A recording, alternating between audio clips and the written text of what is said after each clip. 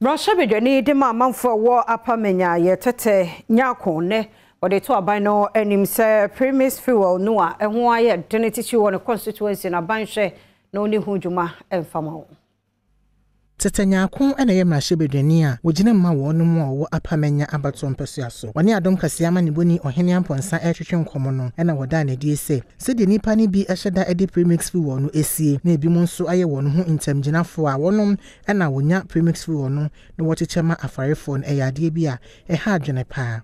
Premix Fuel is being diverted to different places and so causing shortage, and the people are not able to get premix to fuel their canoes. So it's affecting the market because people that come from Afram Plains, when they come, they expect to get fuel to go back. So if they are not able to get enough fuel to come on return, that means they are not coming that market day. And the market is dying slowly. As we speak now, the market is dying. We are appealing to this government, NPP government, to work with the law. The law is there. The fisher folks are suffering. The people are suffering. The district assembly needs revenue from these markets.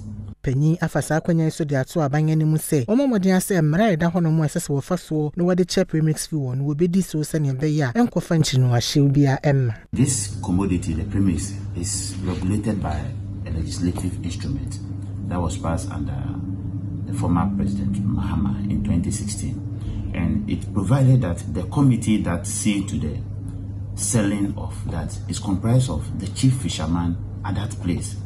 So we have a committee chaired by the chief fisherman. He has a secretary. Then we have the DCE's rep on it. We have the Fishmongers Association's rep on it. There are many other reps that forms the committee.